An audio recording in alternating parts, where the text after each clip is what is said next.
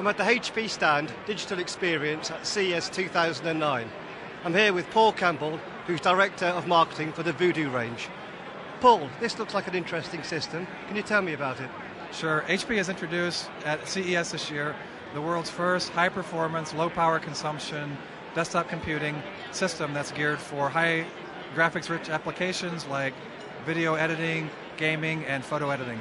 Did you say high performance and low power? Yes.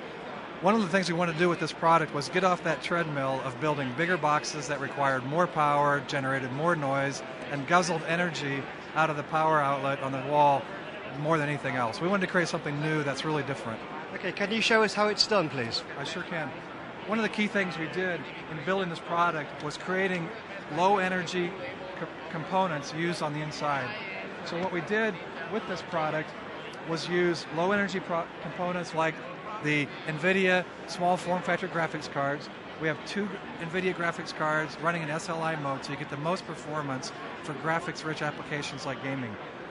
We also did something that was very clever in designing the product by moving the power supply, which is over here, a 350-watt power supply, outside the chassis. What that did was allowed us to shrink the system and not have any problems with heat creation inside the chassis and reduce noise from fans that are generally put inside the chassis to cool the power supply. You say this system's SLI and it's small form factor. Was that done specially for HP? It was. We worked closely with our partners at NVIDIA to create this particular configuration using NVIDIA small form factor graphics cards, the GeForce 9800S, standing for small form factor. And with that, we were able to create this environment where we have a flat structure that creates high power in SLI mode. And with NVIDIA, we're using their hybrid technology where we have a third GPU on the system, which is integrated, which allows you to use, when you're not doing graphics-rich applications, you just use that normal GPU for your normal applications like surfing the internet and doing Microsoft Office applications. And does that happen on the fly? You click a radial button on the screen, and within 10 seconds you can switch over. And how much energy could that save you? For when you're using at most full throttle capacity, you're at maybe 300 to 330 watts. And when you're using low power, you're at maybe 110, 120 watt power consumption. Can you run us through the rest of the spec, please? I'm sorry? Can you run us through the rest of the spec, please?